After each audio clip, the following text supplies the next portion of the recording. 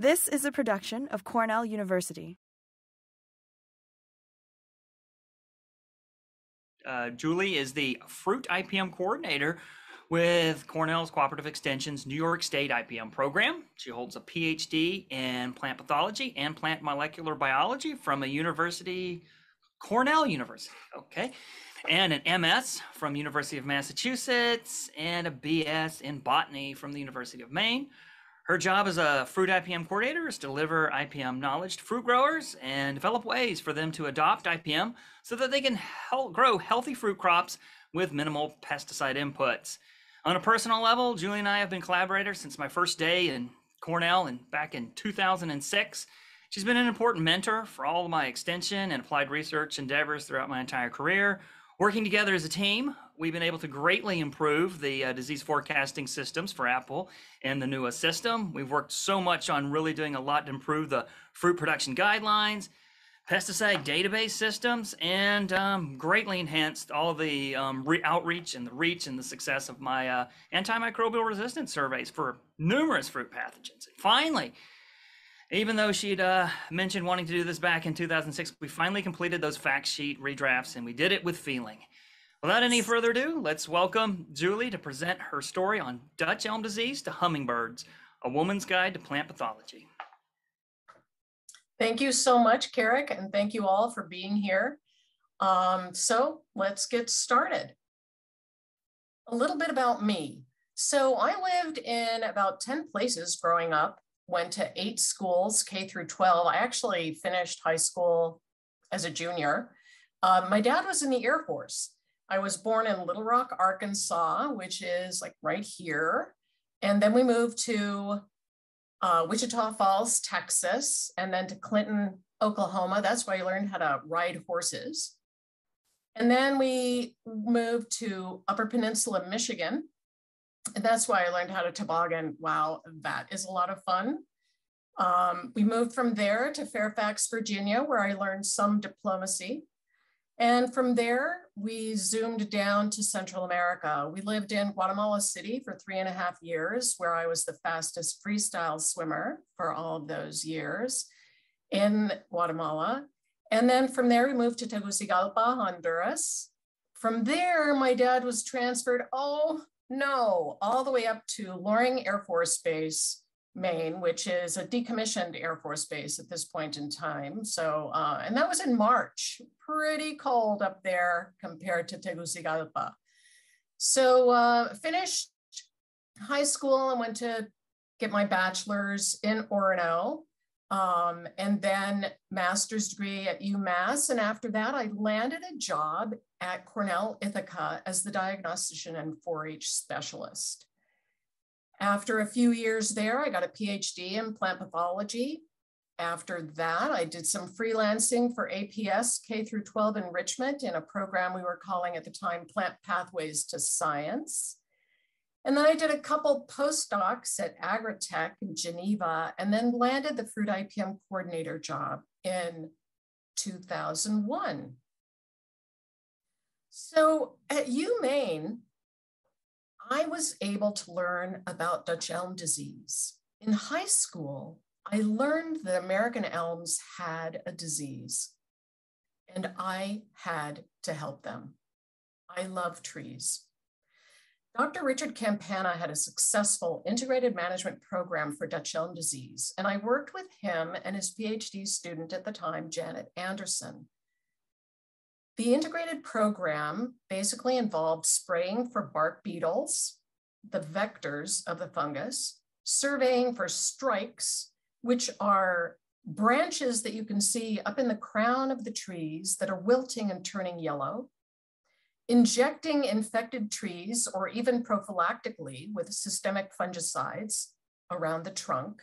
And that was the research that Janet was involved with on the microorganisms that were colonizing those injection wounds, and I helped her with that work. Another aspect of controlling this disease involves destroying root grafts because the fungus can travel down the xylem vessels into the roots and into another adjacent American elm that has a root graft with it. And then, of course, removing dying and dead trees.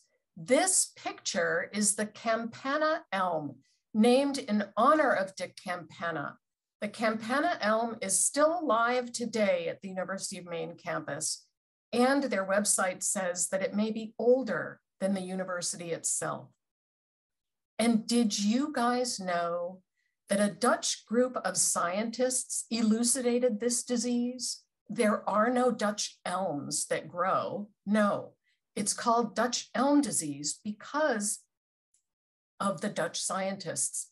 And a Dutch woman scientist, Marie Beatrice Schwartz, isolated the fungus from diseased elms in Europe and proved it to be the cause of the disease a little over 100 years ago. Over 40 million American elms have died from this disease in the US. I went on to study maple decline at the University of Massachusetts with Dr. Terry Tatter in the Shade Tree Laboratories. And what I was doing was correlating root starch, as shown by these iodine stains, with tree crown condition. This crown is healthy and this crown is in severe decline. And what we were trying to do is to develop an easy assay that urban foresters could use to gauge tree health. And this would aid their decisions on whether to literally just remove this tree or do pruning in the crown to remove the dead and dying branches, and then fertilize it and try to bring it back. Here you can see a root cross-section stained with iodine that has tons of starch. So it would be high. And here you have low to depleted starch in the wood of the tree. Now, all woody plants store carbohydrate in their roots primarily over the winter. And so it's a really great way to know how healthy the plants are. They mobilize this starch in the spring as buds start to grow, and up until the leaves are photosynthetically active, that stored starch is what the trees are relying on, and even such plants as grapevines. And you can see here the correlation that we've found between tree crown condition and root starch content. Uh-oh, I think I'm doing what Carrick was saying. Let's wait for the program to respond. So the next slide, I'm going to show you about the Insect and Plant Disease Diagnostic Lab at Cornell University. Here I am on a typical summer day in the lab with all these plant samples. This was a little growth chamber area I created on a bookcase. And here I am surrounded with plant materials. Yellow walls, you might ask. Well, before I moved into this lab, the walls were painted yellow because it was thought that that color was more pleasant for a woman. And it's interesting the way things have changed a little bit for women over the last 40 years since I've been here at Cornell. But those cherry walls brightened my days on innumerable years as I was working in the diagnostic lab. So here are some statistics for you for 1987. And I expect Sandy can relate to this. So I got approximately 1,500 total inquiries that year. About 1,300 of those were actually samples that needed to be diagnosed. 845 of those proved to be biotic diseases, and the remainder, 400 or so, abiotic diseases. In addition, I received 43 letters, and yes, these were letters on paper in an envelope with a postage stamp delivered by the US Post Office. And I had to decipher the handwriting on some of those letters, and I became very good at it over the years. We also got in 14 mushrooms for identification and 71 phone calls. You know, 71 phone calls, that's nothing compared to the likely number of email inquiries that are being fielded these days by the Plant Disease Diagnostic Lab in plant pathology. Some interesting finds. Alfalfa mosaic came in on this Swedish ivy plant, causing these etched ring patterns. And Rosie Providenti at the Geneva campus, then called the Ag Experiment Station, helped me identify this disease, and we published a plant disease note. Early days, I think it was probably 1982 or so, I got this Persian violet sample in, and it had this dieback. I actually propagated it and thought, oh, I can take some of these home, which I was often doing, bringing rescue plants home to plant as houseplants or in my yard. But every single one of those cuttings that rooted, all of them died of this disease. And it turned out to be a tospovirus, what is now known as impatiens necrotic spot virus on this Persian violet plant. A quarantine level disease we handled a lot was bacterial blight of geranium. So let's look at the clientele. Most of the samples that I would get in were from Cornell Cooperative Extension people. And then from horticultural inspectors. Those are the people that would send me these bacterial blight samples. We also got things directly in from homeowners, about 145 of the total for 1987. And then 203 commercial samples would come in, potentially from turfgrass managers. You can see turfgrass samples here, or from White Flower Farm in Connecticut, that type of thing. And then 41 of those samples were from people on campus, sometimes researchers who had diseases that were affecting their subject plants that they were doing experiments with. Most of the commodities that we got in were woody ornamentals, which was good for me because of my background in woody plants. Then florist and foliage, followed by field crops, then vegetables and herbs, or herbs, sorry about that, and then turf grass and fruits. Ironically, I work in fruits now, and those were the lowest numbers that we would get samples of. Of course, the overwhelming majority of the biotic diseases were caused by fungi, then followed by bacteria with 97, 40 that year were viruses, and then interestingly, 4 were phytoplasma, 3 were nematodes, and 2 were parasitic plants. During that time, I also was the 4-H plant pathology specialist for Cornell. And this allowed me to interact with people who were doing programs for kids and also with the kids themselves. And I really pride myself on increasing the participation in plant pathology projects during the years that I was working in 4-H for the department. We typically saw the highest 4-H participation associated with 4-H projects that involved schools, like the Sick Talking Plant project that was developed by my predecessor, Wicks Westcott. And here I am in one of these teacher training sessions, showing them all how to do some of the associated exercises that went along with the Sick Talking Plant project. These 4-H project bulletins were ones that I either developed from scratch, Know Your Plant's Disease and Know Your Tree Diseases. And I also revised the Fun with Fungi bulletin. Here's an activity that was in Know Your Plant's Diseases. Find the plant disease symptoms. And of course, it's an apple tree with just about every symptom known to human beings.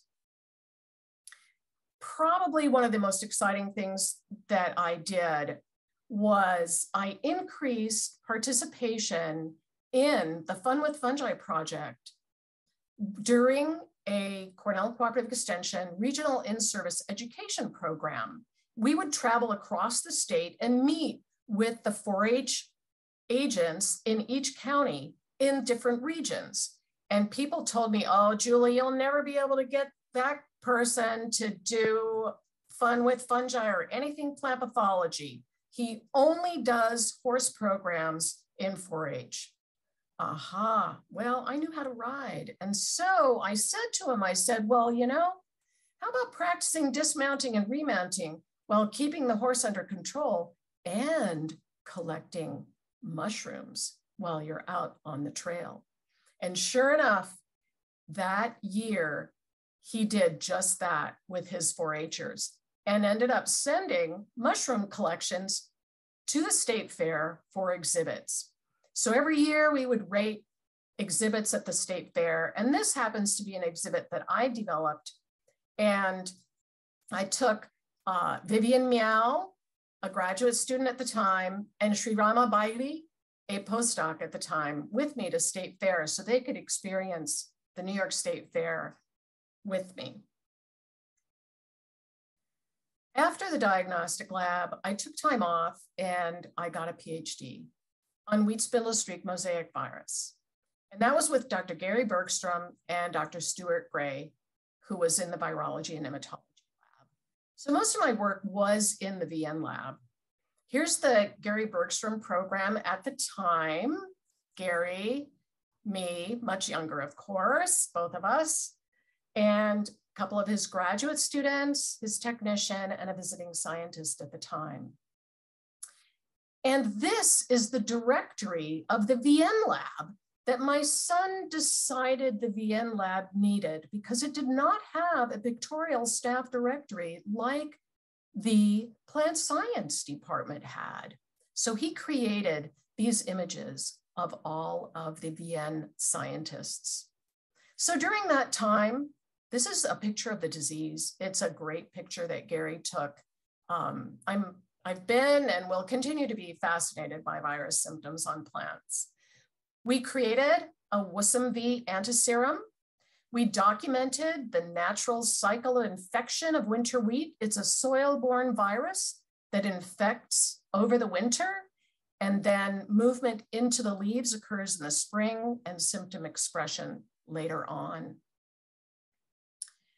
I also advanced the understanding of virus resistance in winter wheat through mechanical and soil inoculations of different wheat breeding lines and cultivars with known resistance levels. We grew the putative vector polymyxograminus in axenic culture in a flooding system, but unfortunately I was unsuccessful in transmitting the virus with the zoospores of this organism, polymyxograminus. Here's an electron micrograph of the purified WSSMV preparation. Here I am collecting samples in the winter time.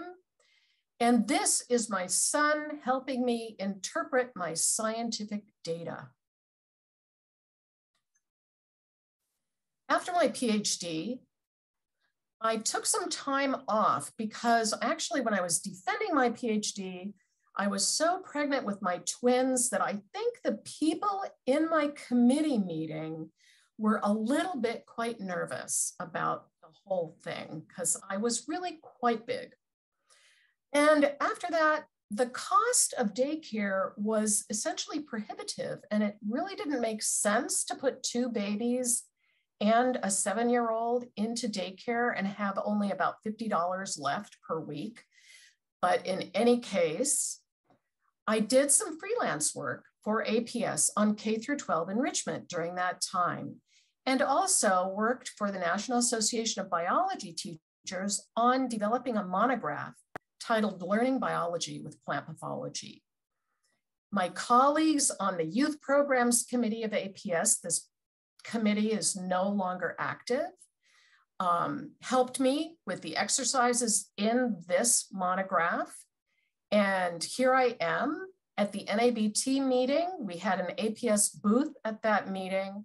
And we also at the national APS meetings would have teacher enrichment programs at each meeting. Again, we were trying to get a teacher training effort going based at Cornell University called Plant Pathways to Science, but it was not selected for funding by NSF, unfortunately. And here I am interacting with the children of faculty and postdocs in basically testing out some of these approaches to teaching plant pathology to younger audiences. After that, I did a postdoc with Dr. Wayne Wilcox up in Geneva. I also did another postdoc after this one with Georgia Bowie, but I'm not going to go into any of the data from that. That was on carrot leaf blights. This postdoc focused on grapevine powdery mildew, and we did 4 different projects for this. This particular project was probably the most well-known. It studied the effect of relative humidity on grapevine powdery mildew development. We found 85% relative humidity as the optimum. We used saturated salt solutions in these growth chambers inside a growth room, wherein air was pumped through water, through the saturated salt and into the chamber, and a data logger tracked the temperature and relative humidity inside the chamber during the run of the experiment. We found that as RH increases relative humidity, and we also looked at absolute humidity and vapor pressure deficit, and the results are essentially the same. Severity increases up to about 85%. Disease sporulation intensity increases up to about 85%. Disease incidence also increased. I'm not showing those data slides. And then spore germination increased as well. This experiment was done on microscope slides.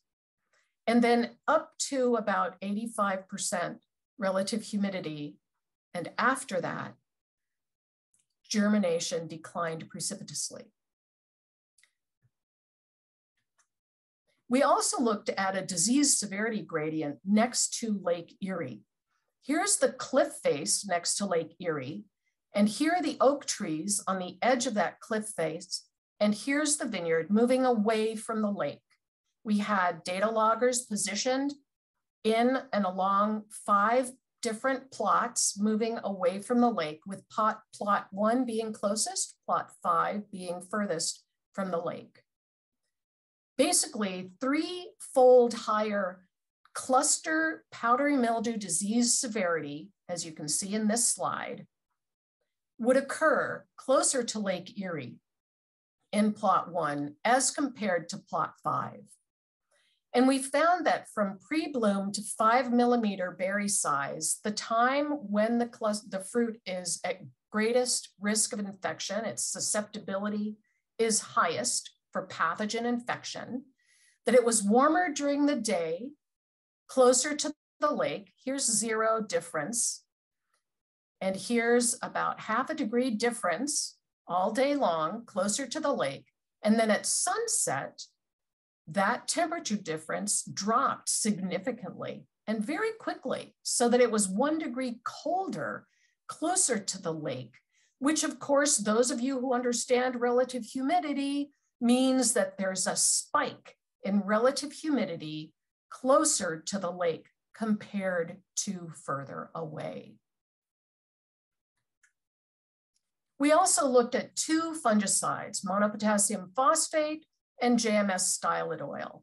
We wanted to know what the mode of action of monopotassium phosphate was, and we wanted to know the effect of JMS stylet oil on bricks. So we used, for the monopotassium phosphate experiment, these exclusion chambers that scrubbed the air in the greenhouse before pushing that air through these chambers. Any of you who have grown plants that are susceptible to powdery mildew in a greenhouse setting know that it is everywhere. Powdery mildew loves greenhouse conditions. And here you can see plants that were taken out of those chambers.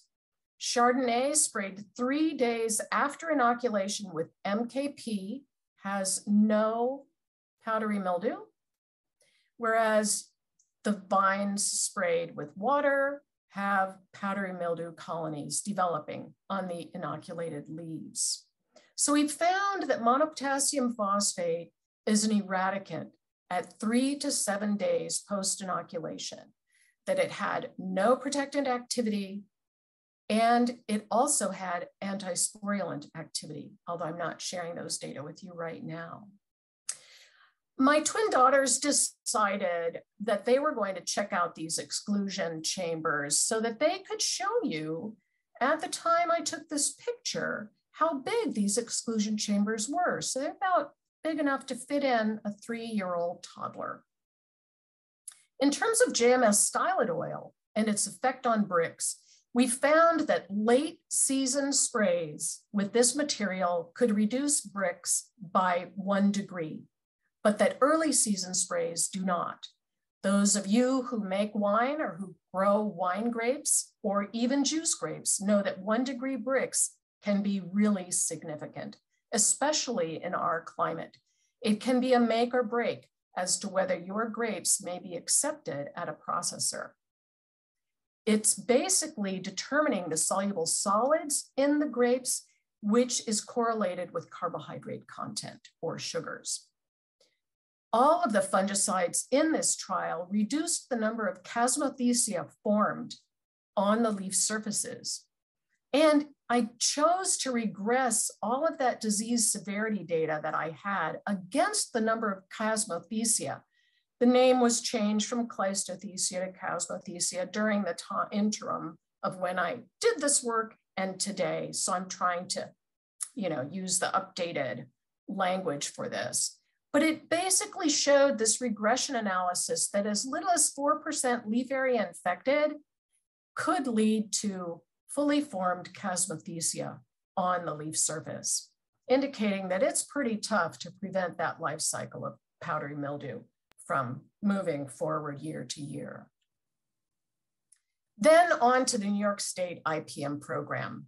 I have worked 20 phenomenal years in fruit IPM. The IPM program is an exceptional program with exceptionally talented people and a fun place to work. Here I am in the year when I started working there. This is a picture taken of our program not too many years ago, nicely dominated by women. This is my technician, one of the field technicians that I had, Nicole Mattoon, and we're checking traps in an apple orchard. And this is what your program can do with cool pictures when you're all away at the IPM symposium and it's just the webmaster who's a great graphic designer left with folks in the lab. So one of the first things I did when I got my job in IPM was I went out and I talked to growers to find out, okay, what are your needs? What are the key things that are happening for you related to IPM? And at one of these, an apple grower said, I need Cornell to create a program that can fill out all of the processor forms with my spray records that I have to fill out every year before I can sell my fruit to anybody.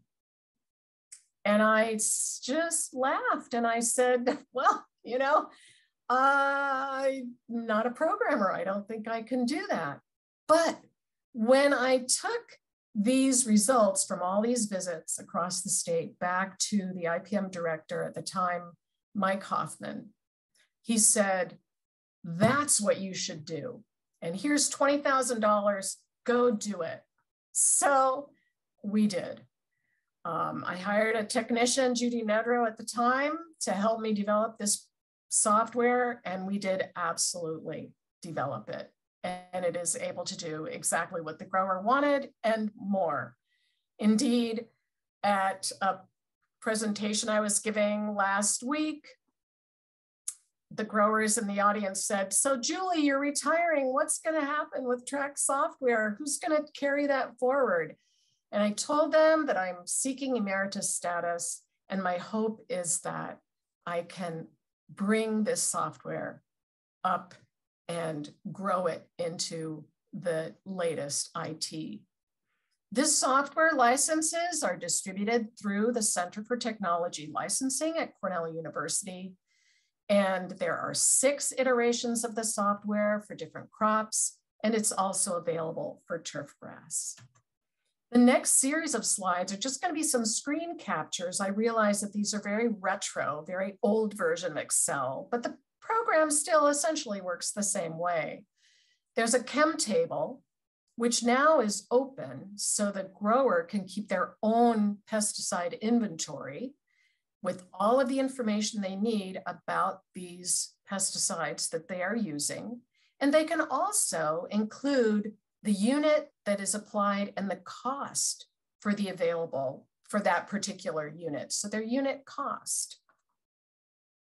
The farm spray records are kept on the spray data sheet, and the farm data is actually populated on other sheets, and it basically potentiates drop-down lists so that all their varieties are in the program and they can choose whichever variety from these drop-down lists, making it really easy to fill out their spray records. The drop-down lists from the chem table populate the pesticide trade name drop-down list. And here I'm going to select dithane, and all of this information is going to fill in automatically simply by selecting that trade name. And then if they know the cost and they know how much they've applied, which obviously they do, the program calculates the cost of that application for them per acre.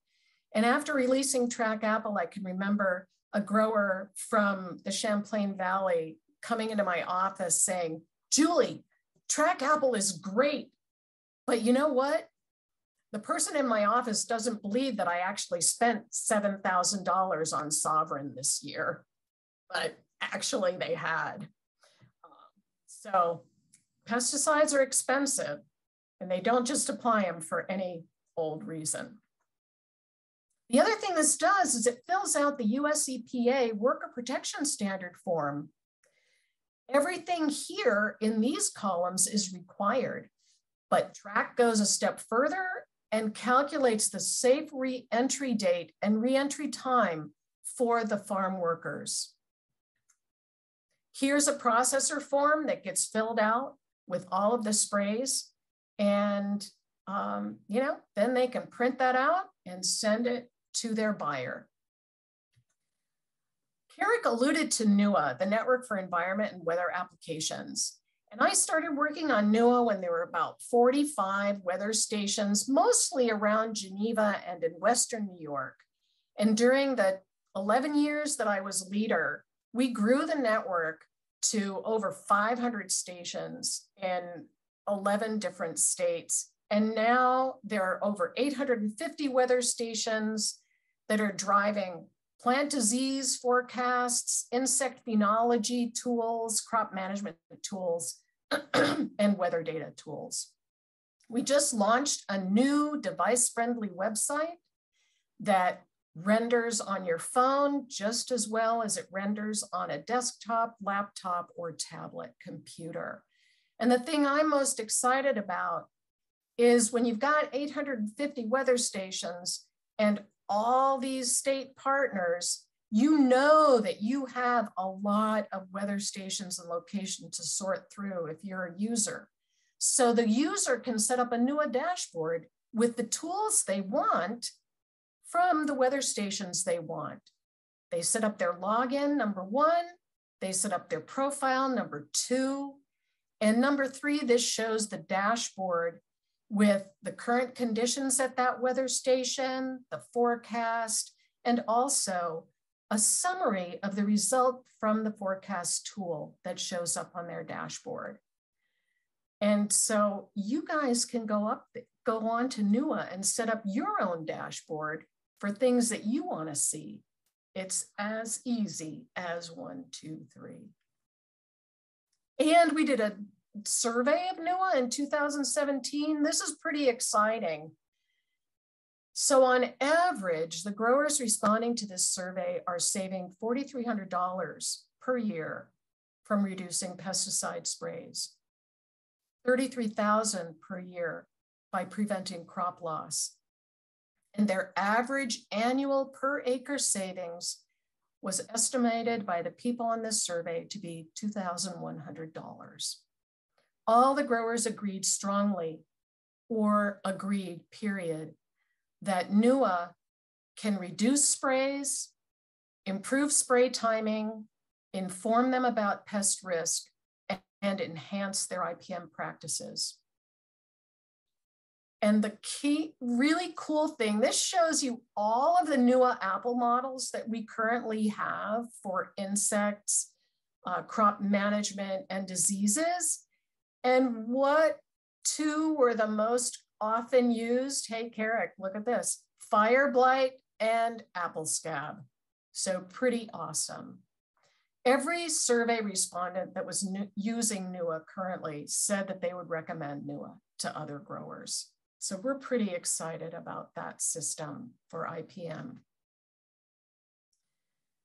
A research project that I did in IPM was on bacterial canker of sweet cherry. Basically, the focus of my work initially was to determine if the copper sprays that were being recommended by the horticulturalists to be applied before and after pruning were actually doing anything at all. So basically, we found out that not only was copper ineffective at protecting the pruning cuts, but so were phosphite sprays. And Carrick helped me on this phosphite work. And we found no difference, essentially, in canker progression down a pruning stub with these sprays. We did find the use of pruning stubs actually protected the trunks of the trees and the scaffolds that those limbs were attached to. They protected them from canker invasion. And leaving pruning stubs is now standard practice in New York cherry orchards, not only sweet cherry, but also tart cherry, even though tart cherry is much less susceptible to this disease caused by Pseudomonas syringae, Pathovirus syringae, and Morus prunorum. We looked at the timing of pruning, and we found that pruning after harvest was the best timing and reduced canker progression the most. And you can see that on this chart. Here is the July post-harvest pruning treatment and the extent of canker in centimeters. And this is the March, April, and May pruning timings. Here you can see a picture of a stub pruned in March. The canker has progressed down this far, and one pruned in July after harvest, and the canker has progressed really not very far at all. And we wanted to make sure that it wasn't something that, like next spring, wasn't going to carry over. So we actually flagged those and measured them again in spring of the following year.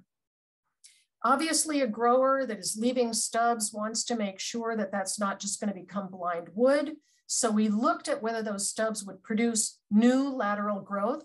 And indeed, all of them do, which was great.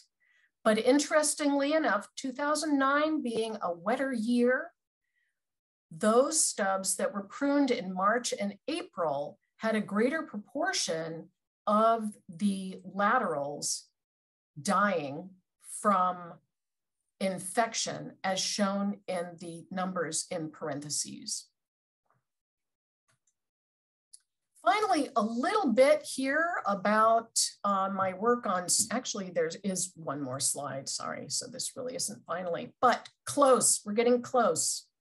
Snow cover and ascospore maturity was an area that I investigated kind of as a retrospective. When I first started in the IPM program, squash mounts to determine whether ascospores of Venturi and equalis were mature or not was a common technique. And there was argument and differences of opinion as to whether this type of technique really should go forward.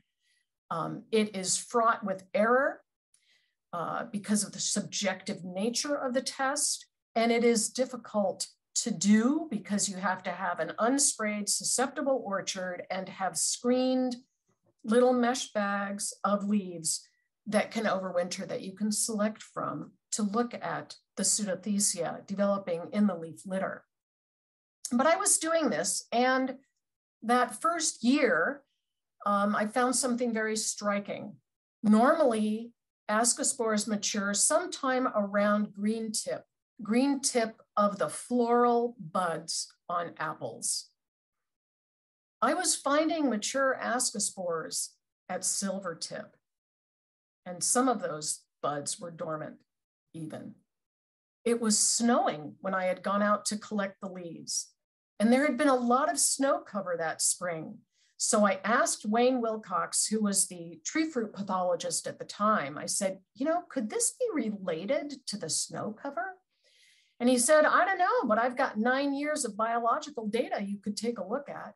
So we took a look at those 9 years of biological data and compared them to ascospore maturity predicted by the degree day model for pseudothecial development, ascal development, and ascospore development that uses green tip as the biofix.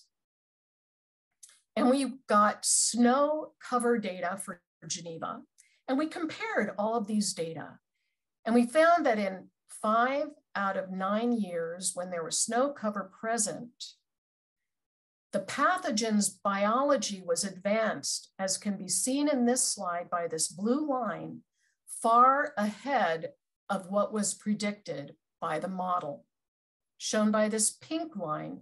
And these dotted lines are the 95% confidence interval for that model. The green bars indicate the snow events that year, and this green arrow indicates the first ascospores found in the spore release tower. And in the other years, when there was no snow cover, basically we saw that the biological data pretty closely matched the degree day model prediction. And this is what we're looking at. We're looking at these pseudothecia developing inside the leaves that produce inside them these asci and the Venturaria inequalis ascospores that are forcibly ejected and then infect the green tissues in the spring. If a grower has one scab lesion on an apple, the value of that apple is 1/10 the value of a fresh apple without a scab lesion. So you can see that the economics of that system are pretty severe. Lastly, I'll talk about my work on hummingbirds and Drosophila suzukii. D. suzukii, or spotted winged Drosophila, is a little teeny fruit fly that has the ability to deposit eggs in perfect, delicious fruit. And the resulting larvae or maggots basically feed in that fruit and make it look like this. It literally drips off the receptacle of the fruit, or like this. And you can see the receptacle stained with the red raspberry juice. Here's the male fly, and you can see he has a spot at the tip of each wing, thus the common name spotted winged Drosophila. We wanted to find out whether we could attract ruby-throated hummingbirds into raspberry fields and whether that would have a measurable impact on D. suzukii abundance as measured by trap counts and egg laying as measured by fruit infestation. We attracted the ruby-throated hummingbirds with feeders, and we found, yes, we can definitely attract them into our research plots. And in both sets of experiments in these plots, the second year, 2016 and 2018, saw more ruby-throated hummingbirds visiting the planting than in the first year when we set the feeders there. August was the month that had greatest abundance of hummingbirds as well. We found numerical reductions in trap counts and fruit infestation. These are the fruit infestation charts, and you can see the feeder treatment in the black bar, the no feeder treatment in the black bar and the feeder treatment in the gray bar. This gray box indicates when hummingbirds were most abundant in that field. And here you can see cumulative fruit infestation without feeders and the cumulative level of infestation with feeders. We found in terms of hummingbird behavior that 81% across the 4 years on average, 81% of the behaviors of these birds around the feeders had predatory potential. In other words, they were spending time in the raspberry plantings.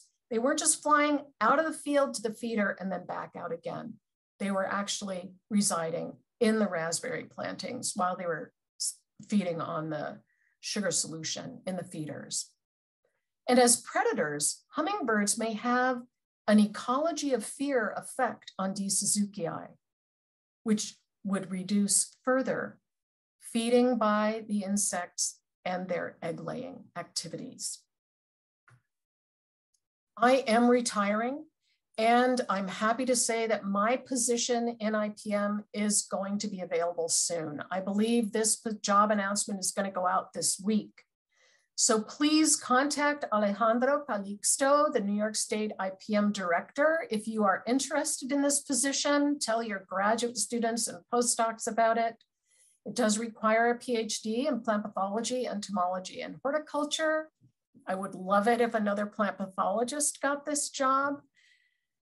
And, you know, it's a great, great program to work with. With that, I want to just express special thanks to everybody here and to everyone who has contributed to the success of my programs and the impact of my work over the years.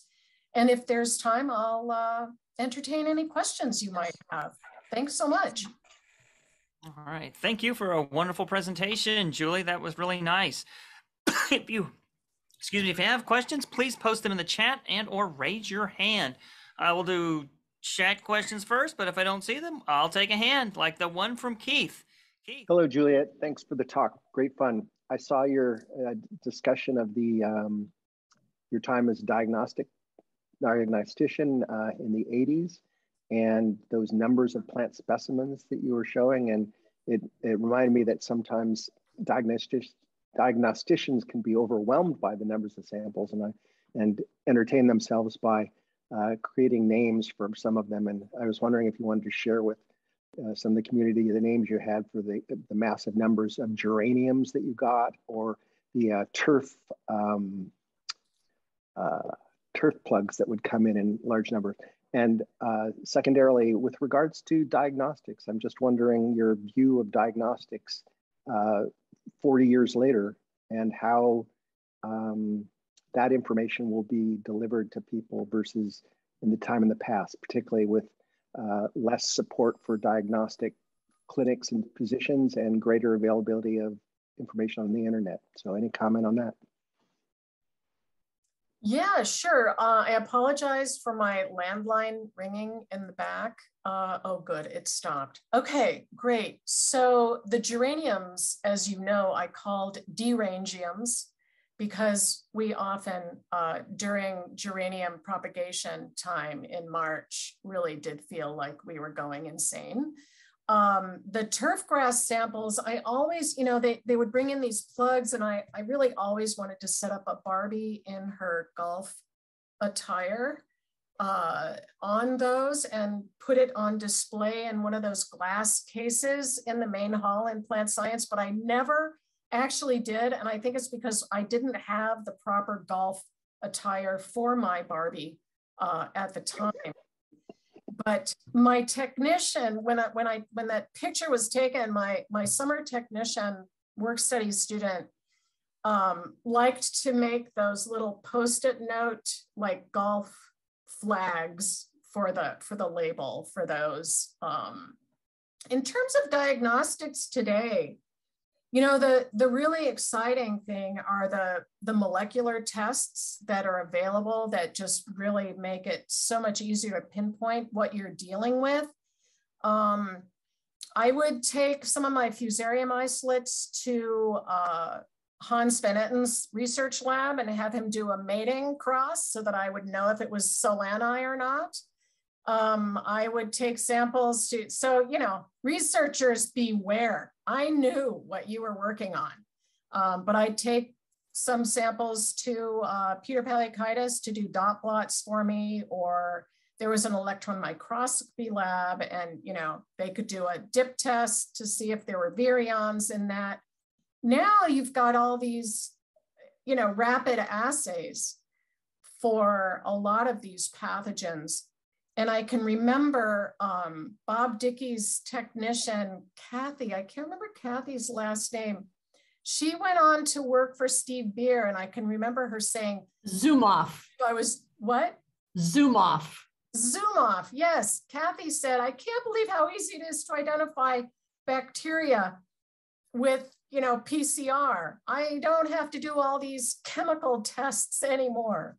So yeah, I think streamlining of diagnosis is by far, in a way, much, much easier. But at the same time, you are more accessible to more people with email. And I know Sandy has told me the number of emails they get in is just, it's really staggering. Oh, yeah. Can All I right. Go ahead, Gillian. for a second? Yeah. Thank you, Julie. Love the hummingbird story as always. We are going to miss you, but you're not going far. And I appreciate your comments about then and now regarding women. It's so much easier now, but it's still not quite there, is it? No. I think it's scary to take an implicit bias test. I will say that, even for myself. I will say that in my mind, doctors are all men for the most part, and I really have to work on that. It's implicit bias, and I really, really hope that 100 years from now, that will not be the case. But even just yesterday, I was heading off to my doctor's appointment, and my husband said, well, I hope he doesn't find anything wrong. And I said, she. So yeah, I mean, it really, it was different being the only woman in staff meeting. And often, well, not even often, when I started, the youngest person in those staff meetings. I'm glad that has changed. I really, really am. So am I. Other question?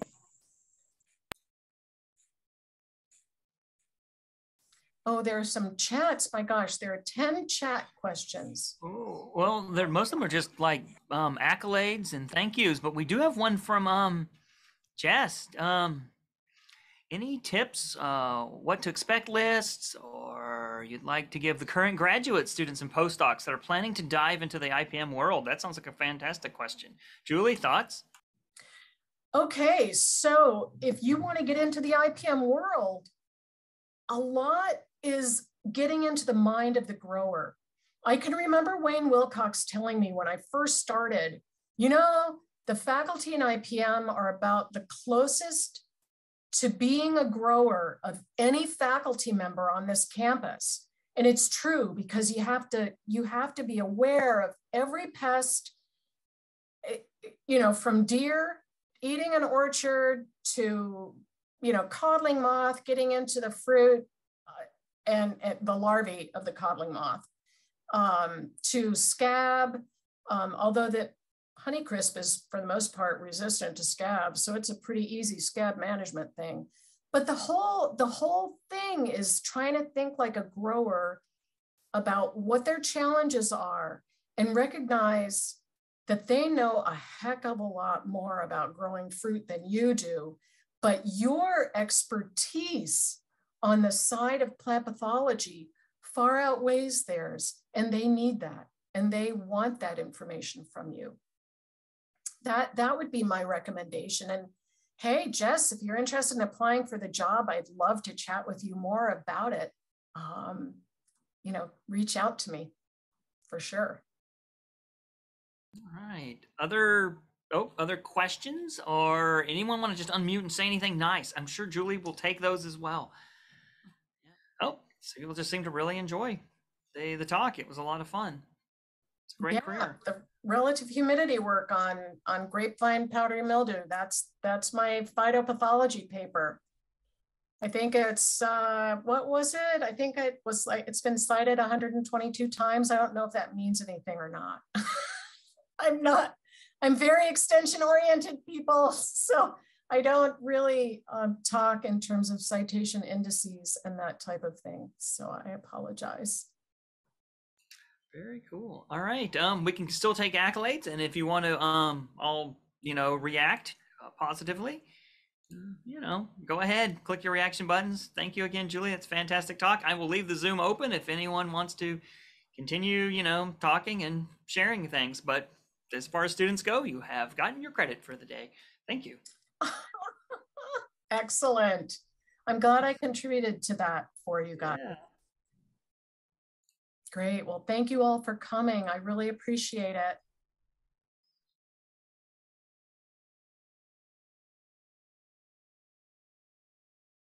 This has been a production of Cornell University, on the web at cornell.edu.